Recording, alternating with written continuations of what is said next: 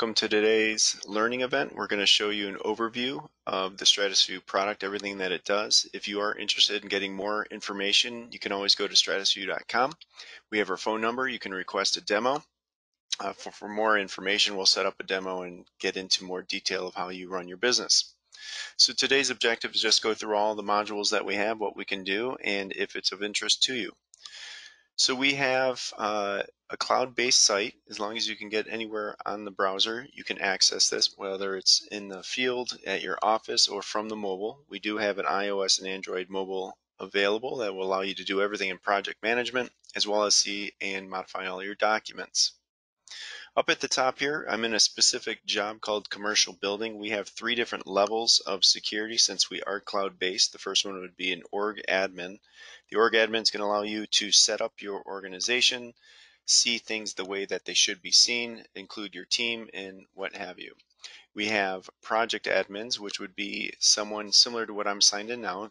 They are allowed to see everything within that project, have full access, delete rights, add and edit rights, and then you have project members, which would be the 3rd level, and you can provide customized or predetermined roles and permissions for each project that they're included in.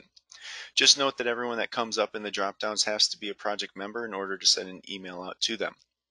So starting at the top here, the projects bar is going to be a quick way to access projects that you might want to get into. Video learning, we have a 2 to 3 minute video on everything that I'm going to show you today. Contact us. Our support staff is open from 8 to 8 Eastern. Feel free to call them at any time with a subscription, and that's included. Release notes, anytime we release something, you will receive an email with a breakdown of the release, and then we also have that breakdown within the release notes. So getting into the actual project, up at the top we have project setup. Within the defaults here, that's going to allow you to set up your default return times on RFIs, submittals, any type of markups that should go on change orders. It's also going to allow you to set up your defaults, who is your architect, your client, or owner, so those fill in properly for your RFIs and submittals and such. Project members, as I said before, you can select project members and give them certain permissions within this specific project. List management gives you a customization of the drop-downs within our system. Advanced list management integration setup, those are both for integrations to accounting backends. We are integrated with Sage 300, Sage 100, Intact, as well as Acumatica. So if you have one of those accounting platforms, we will be able to communicate all costs back and forth. Subcontractor performance evaluation, that'd be like a post-construction evaluation, so you can rank and grade those vendors or subcontractors on your job, which will accumulate an average over all the jobs, so you can use that for your own internal purposes.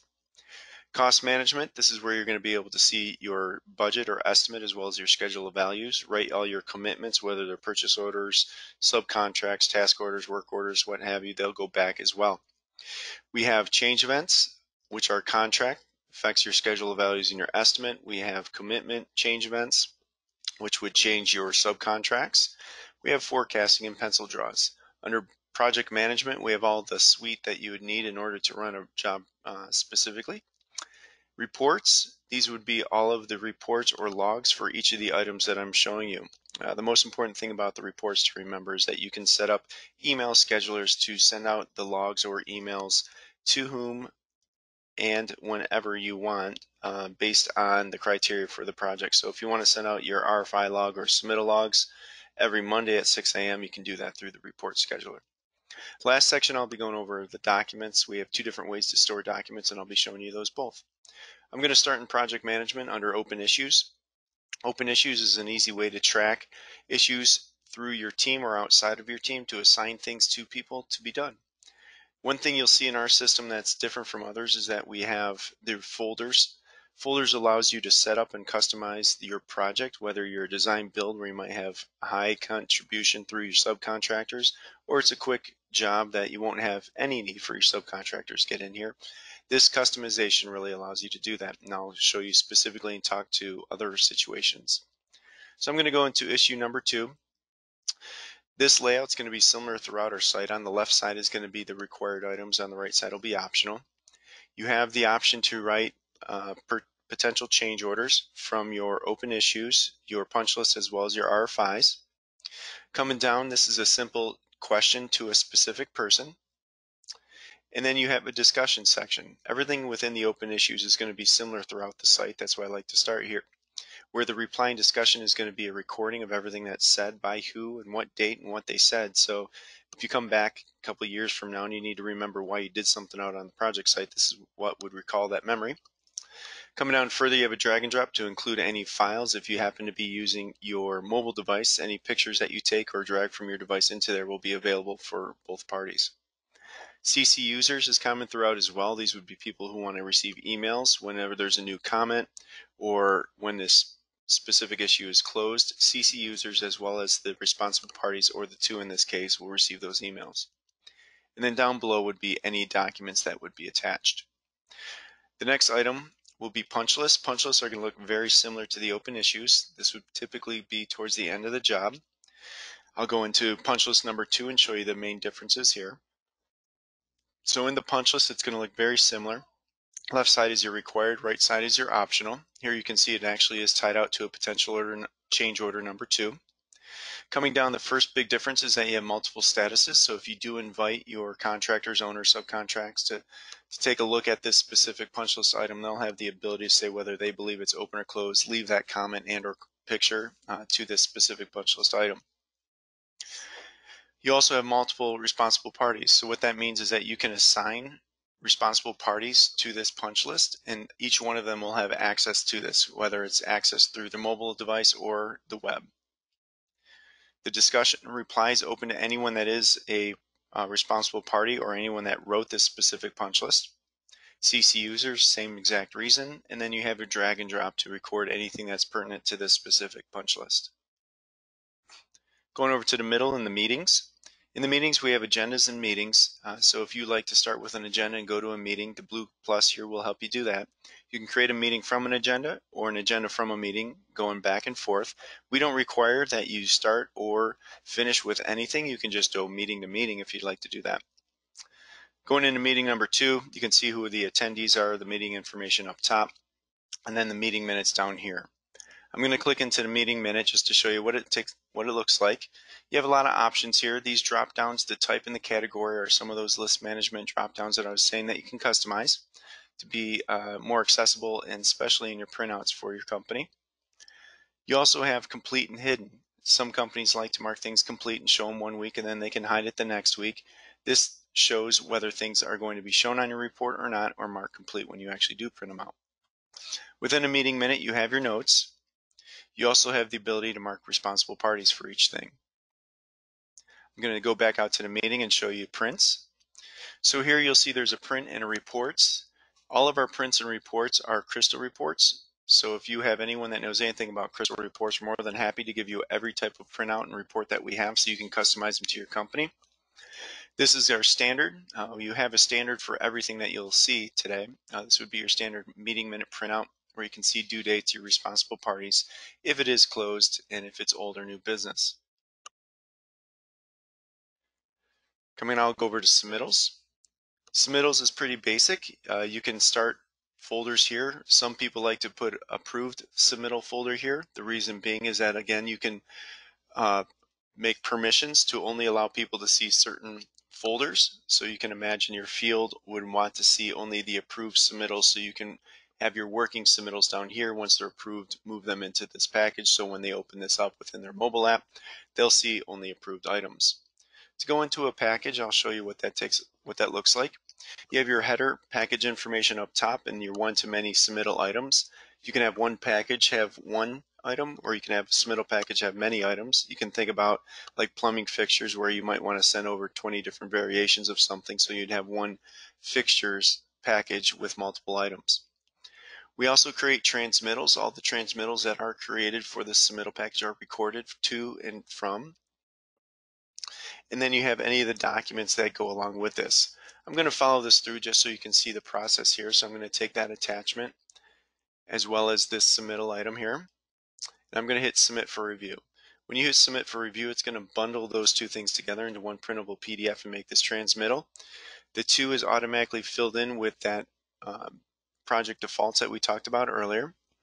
There's nothing else that you need to do. You can hit transmit and email that out automatically, and they'll go to whoever is selected in the 2. You can put remarks in here if needed, But coming on down, I'll show you what else is available to transmittal. So you have items being sent for any type of a physical thing being transmitted out. You have CC users, so if you happen to have an architect with someone that's helping them out, you can add that assistant architect here so they also have the opportunity to respond back to this submittal package. Transmittals and attachments, this was automatically coming from that transmittal thing, so when I go ahead and send this out, everyone that is in the to and the CCs now gets an email for them to respond directly from that email. When they respond, all of that is recorded within these submittal items. I'll show you the emails when I also send out an RFI just to make it simpler to follow. Coming over to some expediting logs, this is going to be another way to create those submittals. Instead of hand typing them out as you go, you can actually import a submittal registry. So when you go through and look through your specification and you make that Excel spreadsheet that tells you everything that you need to go ahead and submit out to the architect, you can import that Excel spreadsheet and it's going to make something very similar to this. So what this is the division with the CSI codes and then the items within that CSI code. You can see this item is already linked to submittal, so a submittal has been created already from the CSI code. So let me go down to something that may not have been transferred yet. So here we have pending. So Ed is going to receive an email about these two items that are due when this is overdue. So since this was due in February, Ed has been receiving this weekly every Monday that these two items are still required from him. Those emails will go out automatically 2 weeks before this required date, 1 week, and then every Monday that they're overdue. Let's say Ed has gone ahead and given me that information that's needed. You can click on the items, create submittal, and it's going to bring those items into a submittal package. It's going to allow me to say whether this is should go in our pending or our base folder. So I'll go ahead and put this in our pending. You have the option to change this. So this is going to be sample 1. And hit create, and you'll notice that it brings me back to the submittals, sample 01, and then brought those two items in here, and Ed is the submitting subcontractor. So it's just a way to not only track submittals, but also pending submittals, and I'll show you the report when we get down to that section. Coming over to the RFIs, we have the folders. This is a good example, field RFIs, of why most people will do subfolders, or a good example of why you might consider it. You can imagine that your field might want to write a bunch of RFIs and you want your PM to go ahead and review those RFIs before they go out directly to your architect and make a contractual RFI. So with this setup, you can have the field only see field RFIs folder, create those RFIs, and those would automatically be sent to your PM. Your PM would then have the option to copy those over into the contractual, which is down here. And once those become contractual, your architect will automatically be filled in. I'm going to go ahead and fill myself in here. And all the information that foreman, subcontractor, whoever did that RFI fill-in would be automatically pre-populated. You can also change this when it gets to you. This is the same thing if you create a new RFI from the beginning. Required's on the left, optional on the right. You have your question. And you can go ahead and submit that out. When you submit that specific question, that's going to be sent out to whomever is supposed to receive it. They will receive an email that's going to allow them to automatically answer those questions. And when they are answered, that response is going to come down into the reply and discussion section. If you have someone that doesn't want to answer from the email directly, you can go ahead and type those in and send that reply out, so anyone that's CC'd here or two will receive another email. Another thing to note is that when someone does reply from the email, we don't automatically close the RFI because you might want to get more information or request clarification. But if you do have the answer, you can go ahead and mark the answer here, and that is going to close the RFI as well as mark the date that it was closed. Daily logs would be the last thing in the project management section. This will allow you to have, again, folders as well as daily logs. When you create daily logs, it's going to bring in the author, whoever created it, the weather based on the zip code, give you 4 boxes to say what's going on a site. And then you have activities. These would be the people who are out on site working for you. You can record how many people they have. You can also drag and drop files, or using the mobile, those will be attached to this specific thing. I'm going to print this just to show you what it looks like. This is your out-of-the-box daily log, again, that can be completely customized through Crystal Reports. So here you can see we had 2 people out on site, how many people each individual company had, then what the total was on the site for that day, what the attachments are, and then at the bottom they'll be in thumbnail format. If you need to print each picture as a full, if you go to print and print with attachments, that'll print each one out as a full attachment.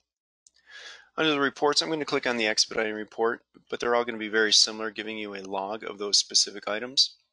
The reason I'm going to do the expediting log because I like this report because it shows the architect what's pending to be sent out, as well as all the things that have already been sent out and created.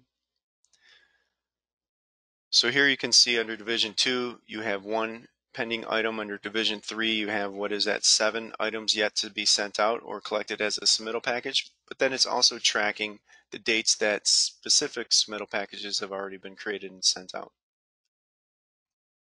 And as I mentioned earlier, within the reports section, you can set up an email scheduler to send that out. So in front of your owner's meeting, maybe you want to send the architect that submittal log, RFI log, before getting there.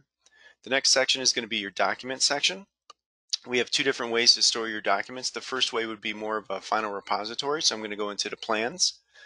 Under current plans, this would be where you want to distribute things possibly to people using the mobile device. Here you can see I have single plans and then I also have a combined set.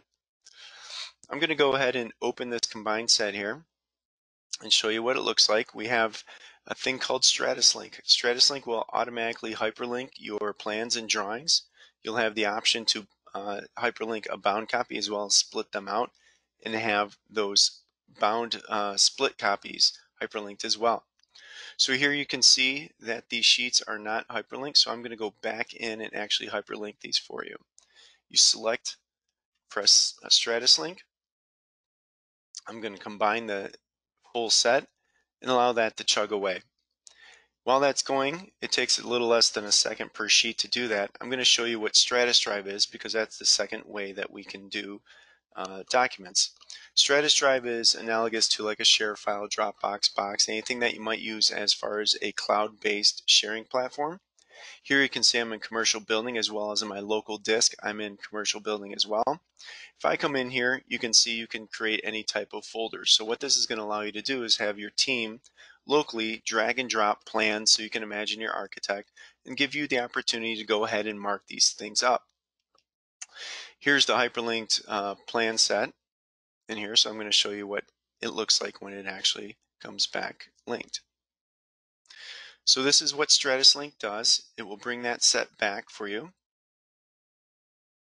and it's going to add 5 buttons at the bottom as well as give you all of the hyperlinks within the set. These 5 hyperlinks, the home will bring you back to whatever is created as a table of contents. Your left and right button here, these are going to just scroll through each page as it happens. The up and down buttons are going to take you through the disciplines. So in this specific bound one, I had architectural, structural, then it's going to go over to mechanical, and you can click home and come back. If you click on any of the other links, it's going to take you to that specific set. It's also going to show and create links between sections. You can also combine hyperlinking as well. So if you click on your specifications as well as your drawings, those two will be connected and hyperlink between your specifications and your drawings. So just know that's all included, this hyperlinking as well as the StratusDrive. As I mentioned, this is the other way, StratusDrive, which would be more of a collaborative type thing, but anything that you do within your local drive here will be brought up into the cloud. So members that you don't want to have access to that are going to see that specific thing. So if I come down to my local S drive, come into StratusVue, commercial building, in my plans, you'll see everything that's here locally is showing up in the cloud. The last section we're going to show you is cost management. I'm going to fly through these and just show you what each one is. The estimate info is going to be your schedule, is going to be your cost code, breakdown of your budget. The original can either be created or if you're synced, as this one has last synced earlier today, this will connect with those accounting systems I mentioned earlier. Your original budget, any pending and approved up in the cloud, and then your accounting again, because we're synced, this is a double check to make sure everything that has been happening in the field or maybe performed in the cloud actually went back to the accounting system. The cost code overview tab is going to give you all of the commitments that have been written, as well as the amounts invoiced and job to date costs for those specific things. But it is the same cost code structure as seen earlier. Contract info is going to be your schedule of values. Schedule of values is recording the same thing. You have your original, pending and approved, that is created in the cloud, your accounting approved, which is going to be a double check between what's local and what's in the cloud. And then you have your total billed and retained that comes from your accounting system as well. Commitment info, this is where you're going to create and pass through all of your purchase orders, subcontracts, task orders.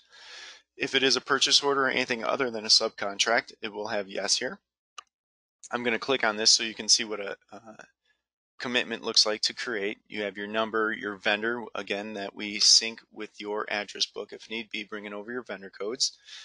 And you have all this additional information. The only thing that separates a purchase order from a subcontract is this check mark, which gives you these 5 additional fields. You can create a purchase order with one-to-many things. You can create purchase orders with $0 and add lines through change orders. It's really up to you. You also have the ability to transmit these out to the subcontractor for approvals. Summary info is going to be a snapshot of your financial health of the job, basically going through and presenting on one screen everything I just showed you. This being your schedule of values, original, any pending change orders, approved change orders, total with approved, total pending with approved, because that goes against your forecast so you can get a projected margin. Your budget here, same thing. This is reading from your estimate info. Your gross margin is just your contract minus your estimate. Building status down here, this is going to come from your AR, showing you how much you've billed, how much has been retained, and how much you've been paid. In the middle, contract events, these would be your owner contract change orders. We actually have 9 different ways to store or create these. The only thing, if you are a sync project, that sync over are your change orders and your internal events. An internal event would be a budget cost transfer, so if you want to move money around in your estimate, that's where you do it. Within your change order, I'll click on one so you can see what it looks like. You can see that this one has already been synced. There are sync times everywhere in here. Coming down, you have your scopes, your notes, you have the items that are here, and then you can process things. So you can see this was actually processed from a COR. Down here you have all the links to the individual 4 items that made this one CO. Going to the link in that COR, I can come down here and actually see specifically what they are. Furthermore, you can see that I created a commitment change order from a contract change order because they're subcontracts, and I have a link to take me there. Commitment and contract change orders are going to look the same. It's just that this is presented to a subcontractor versus to your owner. Forecasting is going to be a forecast cost at completion. So there are a couple of assumptions here. We have all of the forecasts that have been previously made in the drop-down. You can make multiples per day or just record once a month. It doesn't really matter. There are actually 2 different types of ways to do forecasting. One is detailed and one's a summary. This one is a detail because you can forecast against a category. Coming across, you have your estimate with your original values, any pending and approved giving you your new total. On your commitment side, your costs, you have your commitments, pending and approved change orders, as well as your non-commitment costs. Your non-commitment costs would be direct costs to the project, so like credit card statements, direct payments to your crew, giving you a total cost. Balance to complete is going to be the difference between the two, and then you have the ability to go ahead and forecast. So then I'm going to say I'm not going to spend $2,800, I'm going to spend $4,000, and that's going to change my variance here. So you can see that the variance has changed. And then you can also do other things such as do your risk here. So you can apply risk whether you know how much risk is embedded in that $4,000, and you can add notes. There are multiple printouts. You have a detailed printout and a summary specifically for this forecast. The last thing I'm going to show you are pencil draws. Within pencil draws, you have contract and commitment side as well as cash flow. So this would be between you and your client. It's going to record and pull off of that contract info all of the line items so you can say what you want to get paid. So on site work, if you want to say that I am 5% done, it's going to record that, and then you can print your draws from this, giving you an invoice as well as a G702 and 703. It's going to act as identical to the commitment side as well. So there's your invoice, 702 and 703. Your commitment side is going to look identical to what the contract is. It's just going to go off of all of your commitments versus your contracts. Cash flow analysis is going to give you a difference between what you are getting paid, what you are paying out, so you know your cash flow for that specific month and pencil draw. So that brings this learning event to a conclusion. As I mentioned, if you have any questions or want any further information, please go to StratusVue.com, click on Request a Demo, or give us a call, and we'd be more than happy to set up something more specific to your company. Thanks, and have a great day.